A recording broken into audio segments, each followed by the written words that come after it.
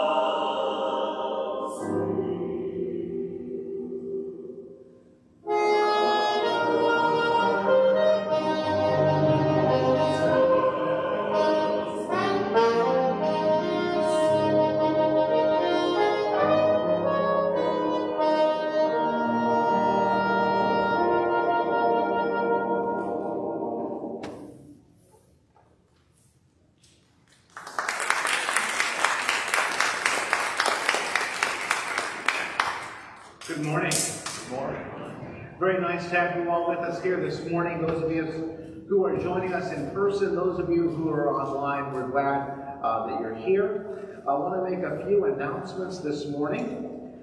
First of all, I want to draw your attention to our weekly calendar events coming up this week here at Wesley. especially draw your attention to meetings tomorrow evening, Staff Parish Relations Committee at 5:45 and Church Council at 7. Church Council is an open meeting, and so you are welcome to come and watch what we do.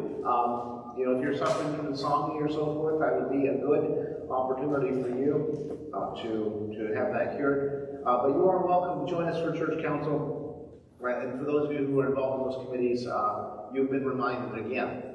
I do want to move on and let you know that next Sunday, 2 weeks from today, June 4th, everybody say June 4th.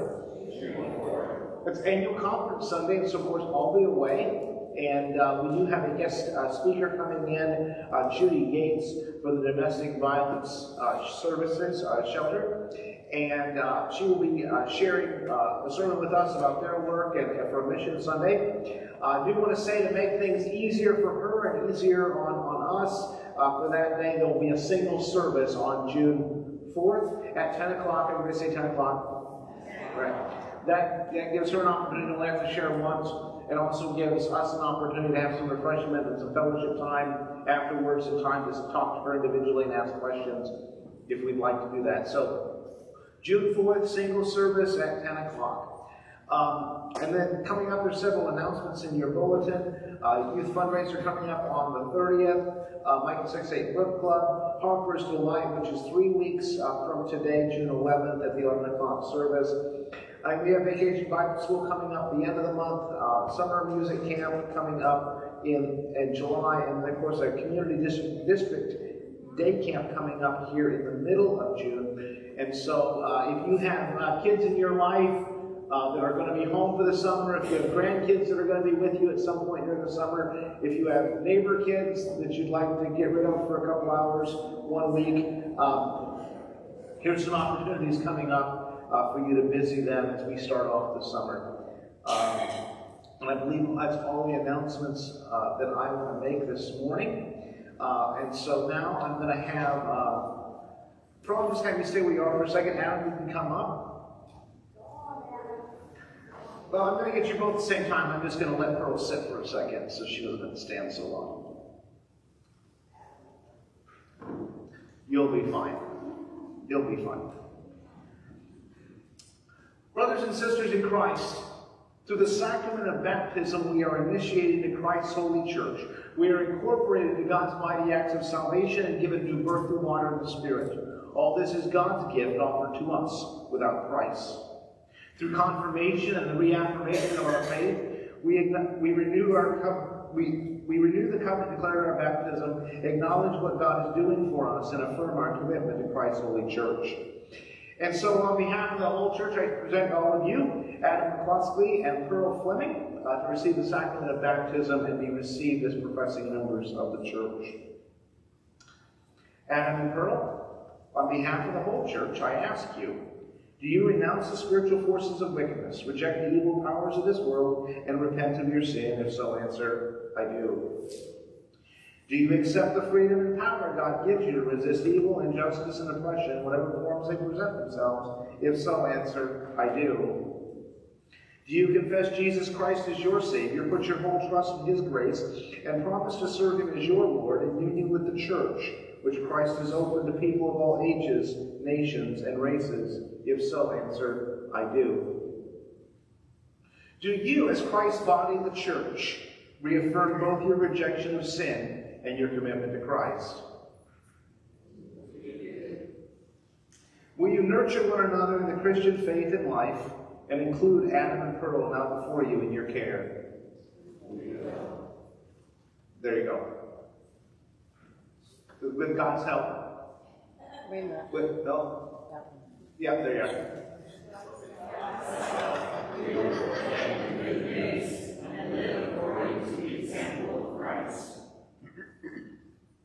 We will surround these persons with a community of love and forgiveness, that they may grow in their service to others.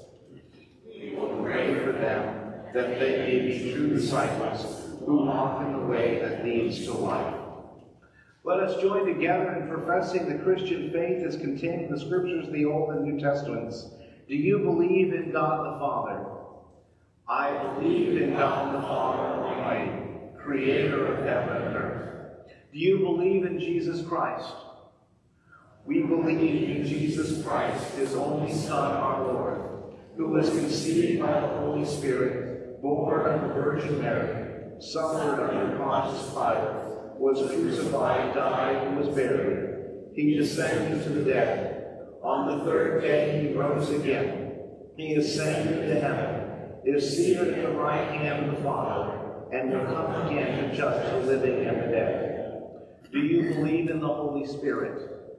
I believe in the Holy Spirit, the Holy Catholic Church, the communion of saints, the forgiveness of sins, the resurrection of the body, and the life everlasting. The Lord be with you. And also with you. Let us pray. Eternal Father, when nothing existed but chaos, you swept across the dark waters and brought forth light. In the days of Noah, you saved those on the ark through water. After the flood, you set in the clouds a rainbow. When you saw your people as slaves in Egypt, you led them to freedom through the sea. Their children you brought to the Jordan, to the land which you promised. Sing to the Lord, all the earth. Tell of God's mercy each day. In the fullness of time, you sent Jesus, nurtured in the water of a womb. He was baptized by John and anointed by your Spirit. He called his disciples to share in the baptism of his death and resurrection, and to make disciples of all nations. Declare Christ's work to the nations, his glory among all the people.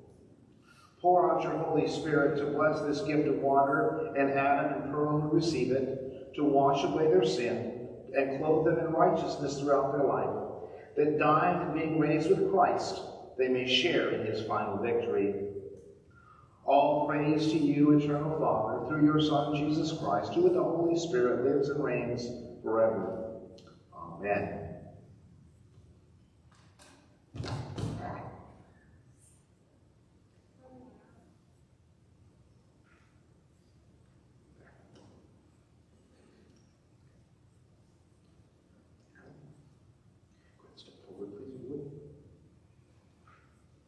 And I baptize you in the name of the Father, and the Son, and of the Holy Spirit. The Holy Spirit work within you, that having been born through water and the Spirit, you may live as a faithful disciple of Jesus Christ. Amen. Step back, Pearl.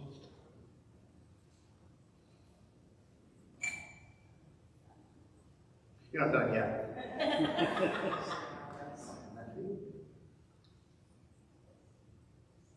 Pearl, I baptize you in the name of the Father, and of the Son, and of the Holy Spirit. The Holy Spirit work within you, having been born through water and the Spirit, you may live as a faithful disciple of Jesus Christ. Amen. I tried to put warm water in it, but it had to sit for a while. No, you're fine. Just leave it. Okay. All right.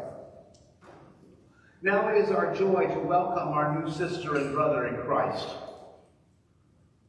Through baptism. Through baptism, you are incorporated by the Holy Spirit into God's new creation and made to share in Christ's royal priesthood. We are all one in Christ Jesus. With joy and thanksgiving, we welcome you as members of the family of Christ. Adam and Pearl, as members of Christ's Universal Church, will you be loyal to Christ through the United Methodist Church and do all in your power to strengthen its ministries? If so, answer, I will. As members of this congregation, will you faithfully participate in the ministries of the church by your prayers, your presence, your gifts, your service, and your witness? If so, answer, I will. Members of the household of God, I commend Adam and Pearl to your love and care. Do all in your power to increase their faith, confirm their hope, and perfect them in love. We give thanks for all that God has already given you, and we welcome you in Christian love. As members together with you in the body of Christ, and in this congregation of the United Methodist Church, we renew our covenant to faithfully participate in the ministries of the church by our prayers, our presence, our gifts, our service, and our witness, that in everything God may be glorified, through Jesus Christ. The God of all grace, who has called us to eternal glory in Christ, establish you and strengthen you by the power of the Holy Spirit, that you may live in grace and peace. Amen.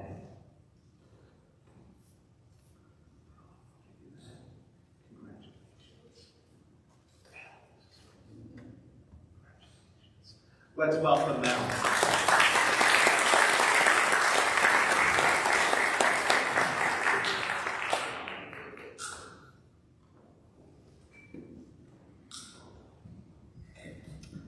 And now in joy and thanksgiving, let us offer to God the gifts that we have brought.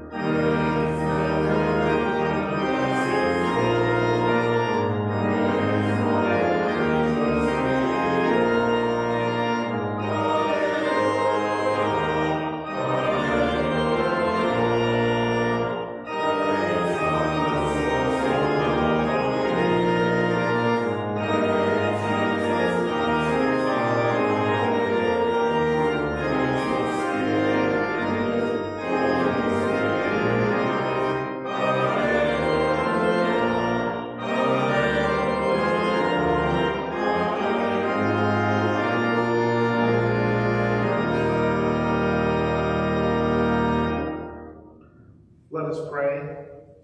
Almighty God, giver of every good and perfect gift, we give thanks to you for all the gifts that you have given to us.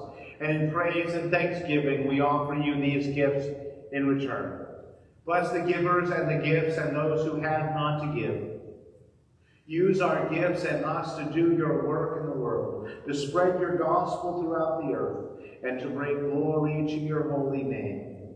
Through Jesus Christ our Lord. Amen.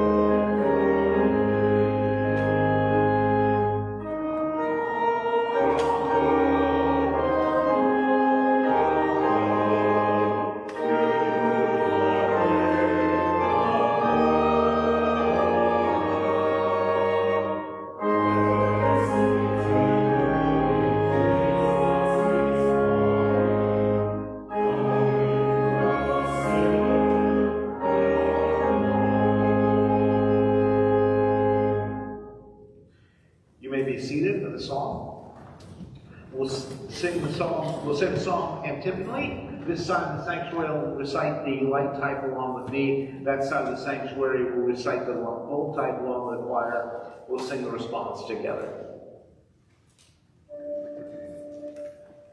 Sing God's glory and all the earth, praise God's name in glory. Sing God's glory and all the earth, praise God's name in glory. Let God arise.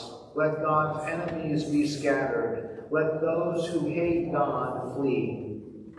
As smoke is driven away, so drive them away. As wax melts before fire, let the wicked perish before God. But let the righteous be joyful. Let them exult before God. Let them be jubilant with joy. Sing to God, sing praises to God's name. Lift up a song to the one who rides upon the clouds. Exalt before the one whose name is Lord. Sing God's glory above the earth. Praise God's name in all the earth. In the holy habitations, God is Father of orphans and protector of the widows. God gives the desolate a home to dwell in, and leads out the prisoners to prosperity. But the rebellious dwell in a harsh land. O God, when you went forth before your people, when you marched through the wilderness, The earth quaked, the heavens poured down water. At the presence of God, the God of Sinai. At the presence of God, the God of Israel. rain in abundance, O God, you shed abroad. You restored your heritage as it languished. Your flock found a dwelling in it. In your goodness, O God, you provided for the needy. Sing God's glory above the earth. Praise God's name in all the earth. Sing to God, O kingdoms of the earth. Sing praises to the Lord. O brighter than heavens, the ancient heavens, God's voice goes forth, a mighty voice. Ascribe power to God, whose majesty is over Israel, and whose power is in the skies. Wondrous is God in the sanctuary, the God of Israel, who gives power and strength to the people. Sing God's glory above the earth. Praise God's name in all the earth.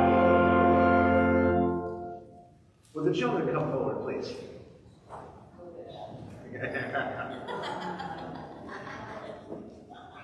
Come on.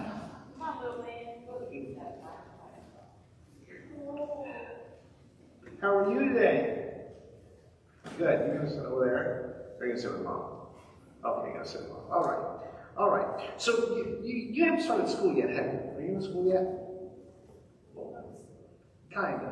Okay. Well, it's getting to be toward the end of the school year, and you know, stopping something and starting something new can be kind of difficult, right? Whether it's starting school for the first time, or changing grades, or even finishing school when you get really big, because high school kids are graduating today.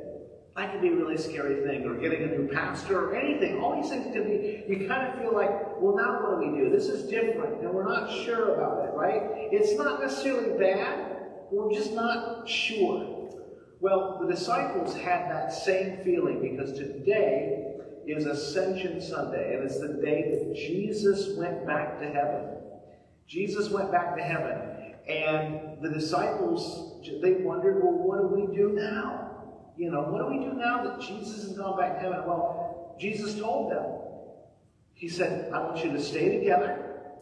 I want you to wait for the Holy Spirit, because he was going to send the Holy Spirit to help them.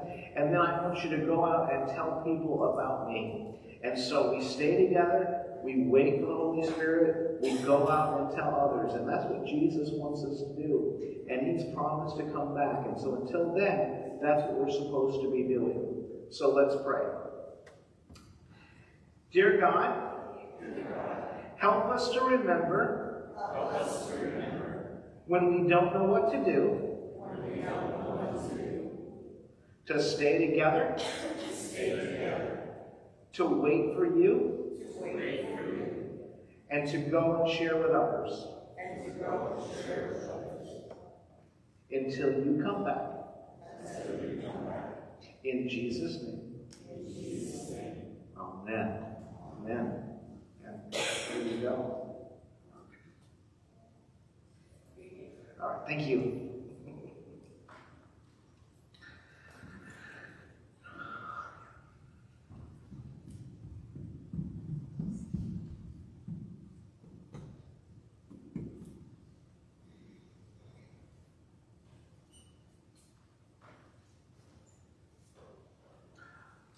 Our scripture reading this morning comes from the book of Acts, chapter 1, verses 1 through 11. Listen to the word of God. In my former book, Theophilus, I wrote about all that Jesus began to do and to teach until the day he was taken up to heaven, after giving instructions to the Holy Spirit, the apostles he had chosen. After his suffering, he presented himself to them and gave many convincing proofs that he was alive. He appeared to them over a period of 40 days and spoke about the kingdom of God. On one occasion, while he was eating with them, he gave them this command: "Do not leave Jerusalem, but wait for the gift my Father promised, which you have heard me speak about. For John baptized with water, but in a few days you will be baptized with the Holy Spirit." Then they gathered around him and asked him, "Lord, are you at this time going to restore the kingdom to Israel?" He said to them, "It is not for you to know the times or dates the Father has set by his own authority. But you will receive power when the Holy Spirit comes on you, and you will be my witnesses in Jerusalem and in all Judea and Samaria and to the end of the earth." After he said this, he was taken up before their very eyes, and a cloud hid him from their sight. They were looking intently up into the sky as he was going, when suddenly 2 men dressed in white stood beside them. "Men of Galilee," they said, "why do you stand here looking into the sky? This same Jesus, who has been taken from you into heaven, will come back in the same way you have seen him go into heaven." The word of God for the people of God. Thanks be to God. Let us pray.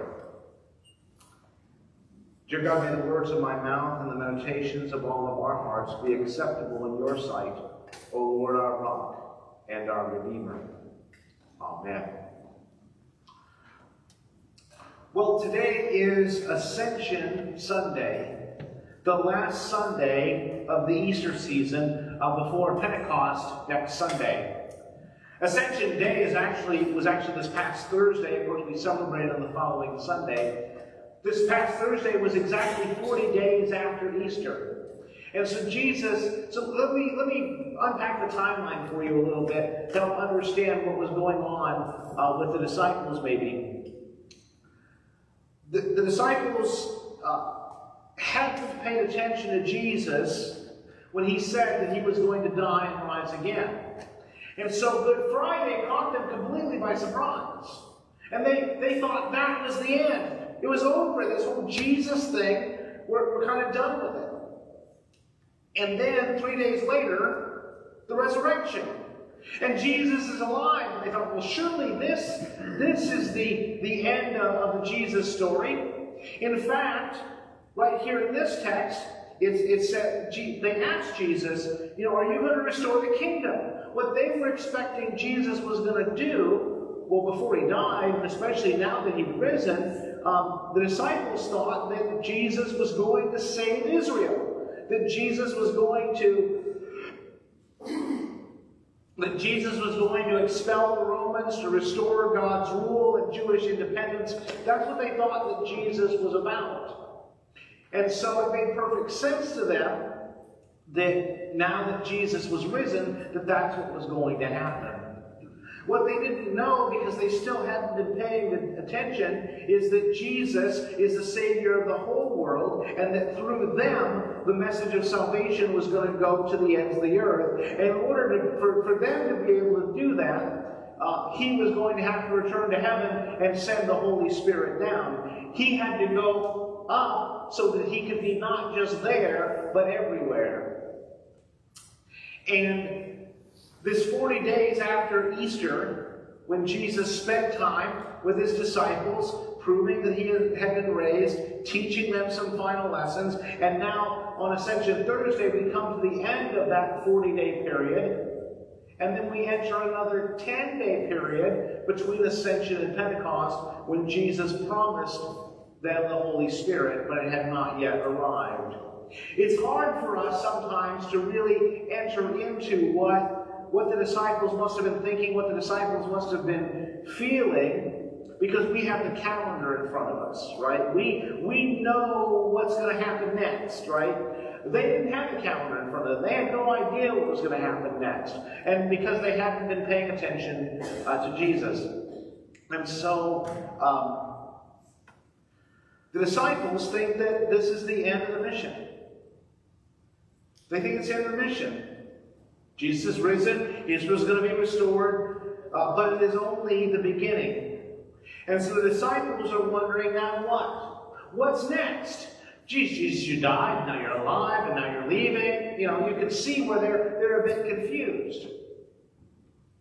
They're wondering what's going to happen now. Well, they know that the kingdom's going to be restored. Jesus promises that. They just don't know when. In fact, Jesus says it's none of your business. If you really want me to boil this passage down to you, I can tell you two things Jesus said. Jesus said about when he was coming again, Jesus said it's none of your business. And then he said, get to work. Those are the two things that Jesus said in this passage. It's none of your business and get to work. Right? And so that can be the sermon over. Okay. But this now what? This now what is actually, the answer to that is actually what Jesus had already said. The answer is in what Jesus had already said to them. Just like all the other answers were in what Jesus had already said to them. We're on the next. And then we're getting ready for the next one after that. So what did Jesus say? What did Jesus tell them? Jesus said, stay together. Stay together. Right? I tried to avoid preaching a series this Easter season, and I think I did a really good job of it. But two themes actually emerged for me that I had never seen before. And they had to do with the post-resurrection community of disciples. The first one was when we talked about Thomas, so-called doubting Thomas, and how in spite of his doubts, he stayed connected to the community of the disciples, and despite his doubts, they continued to welcome him. There's a powerful lesson for us there.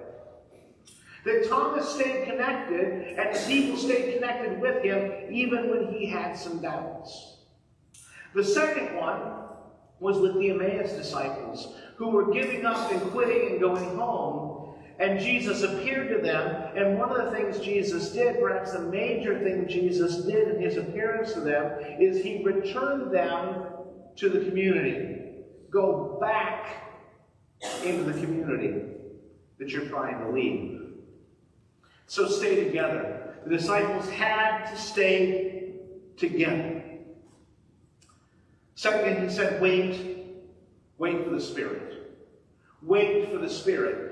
I've got a mission for you, but you know what? You guys are all awesome, and together you're really awesome, and you have a wonderful community, you have great talents, and you have great passion, and you have all of that. But what I'm about to ask you to do, you can't do on your own. You can't even do together without me.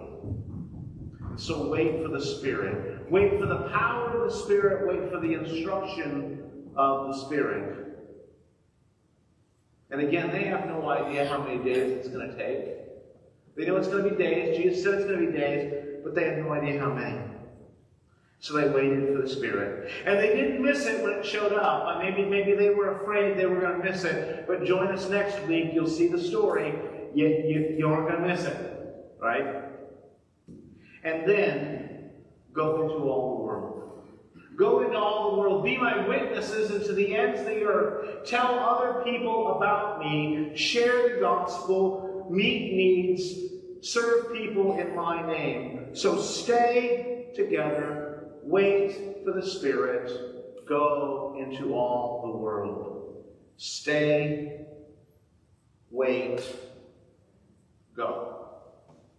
Stay, wait, go.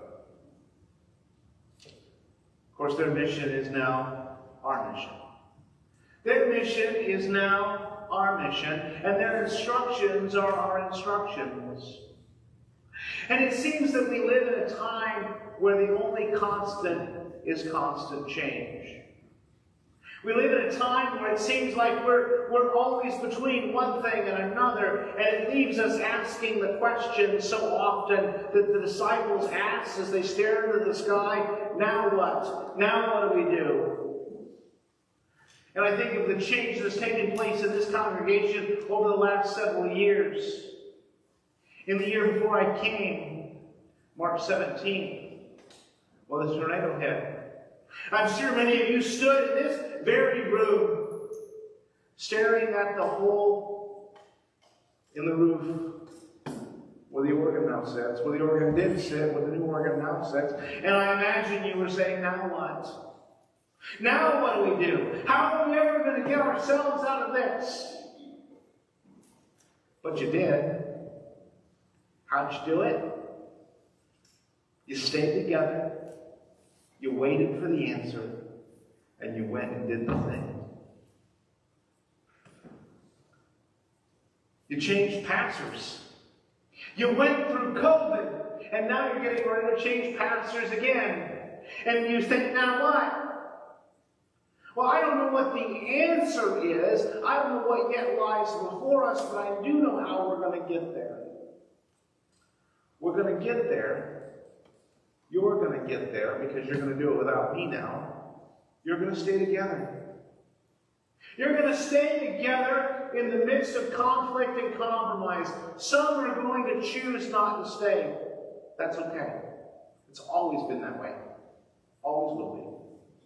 But most of you are going to choose to stay together in the midst of conflict and compromise. You're going to find a way to get along. You're going to find a way to go along. You're going to stay together because community is what is most important. You're going to wait for God to show up. You're going to wait to show up with His presence. You're going to wait to show up with His power. You're going to wait for Him to show up with His wisdom. You're going to wait for Him to give you the answers. And while you're waiting, even though it might feel like a bit of a holding pattern, you're going to continue to build community. You're going to continue to do this so that you can do this. And when you have the answer, when you have the power, when you have the direction, you're going to go. You're going to go and you're going to do what you've always done. You're going to serve your neighbor. You're going to love Jesus. You're going to share the gospel. You're going to teach children. You're going to sing songs. You're going to worship. You're going to pray together. You're going to study the Bible together. You're going to go into the world to serve and share. You're going to stay together. You're going to stay together. You're going to wait on God. And you're going to go into the world. You're going to stay. You're going to wait. You're going to go. Their mission is now our mission. Their instructions are now our instructions. Stay together. Wait for God. Go into all the world. Let us be witnesses of Jesus to all the world. Amen. Let us pray.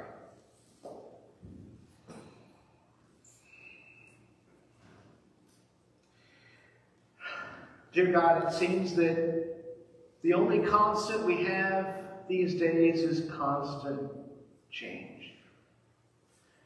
God, we constantly stand on the old thing that seems to be dissolving and the new thing that doesn't yet seem to be fully formed.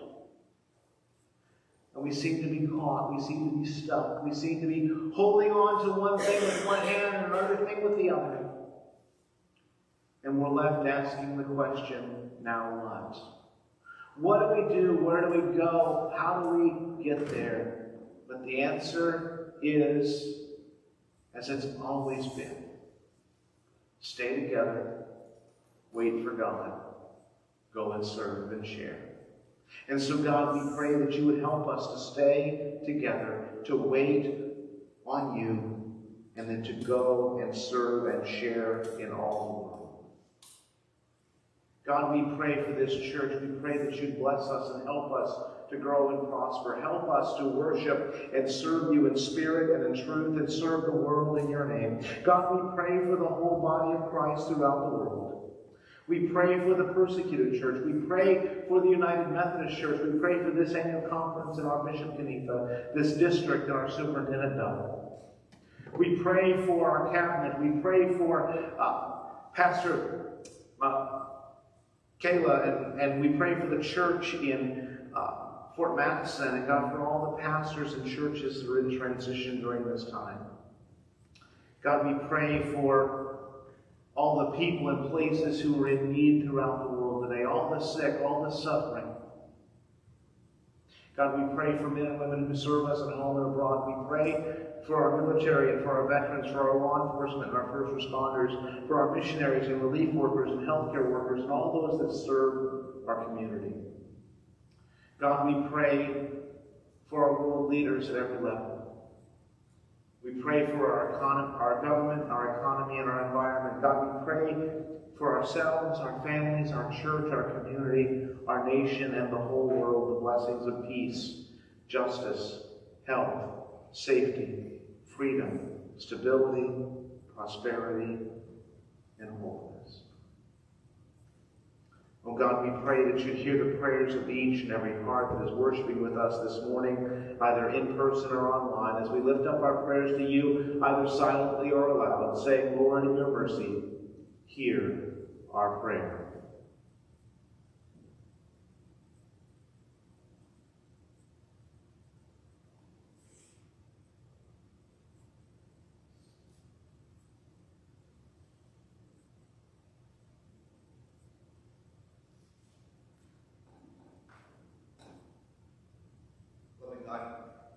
Loving God, you've heard our prayers here this morning, and you hear the prayers that remain silent in our hearts. Oh God, you know our every need, and when we do not know how to pray, your Spirit intercedes for us with groanings that are too deep for words. And God, we pray that you hear us now as we lift up our voices together in the prayer which our Savior has taught us. Our Father, who art in heaven, hallowed be thy name. Thy kingdom come. Thy will be done, on earth as it is in heaven. Give us this day our daily bread, and forgive us our trespasses, as we forgive those who trespass against us. And lead us not into temptation, but deliver us from evil. For thine is the kingdom, and the power, and the glory forever. Amen.